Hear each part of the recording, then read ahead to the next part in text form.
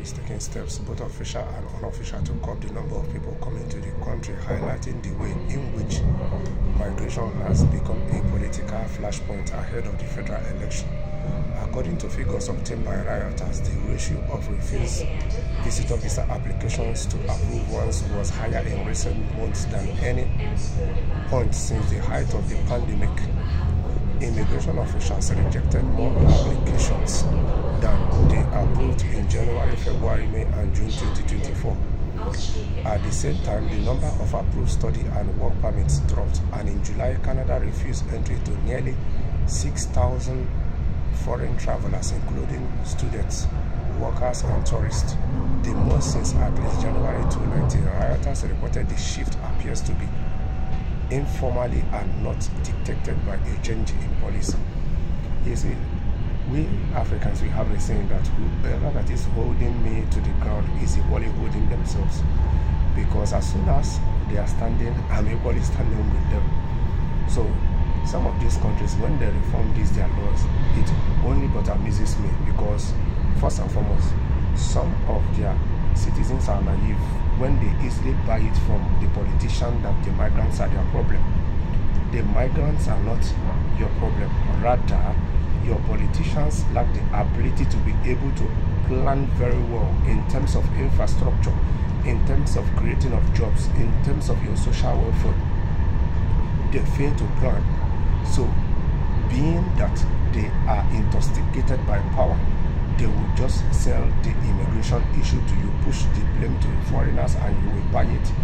Thereby, they will win election, they will still go back to the drawing board and adjust the immigration reforms again.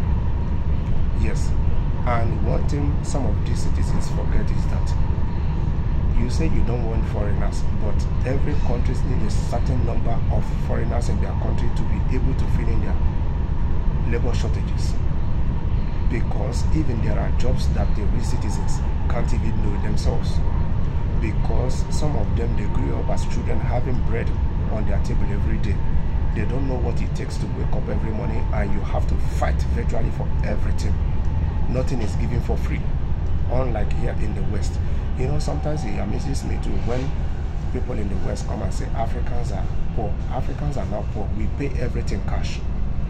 Yes, you want to buy a house, you pay cash. You want to buy a car, you pay cash.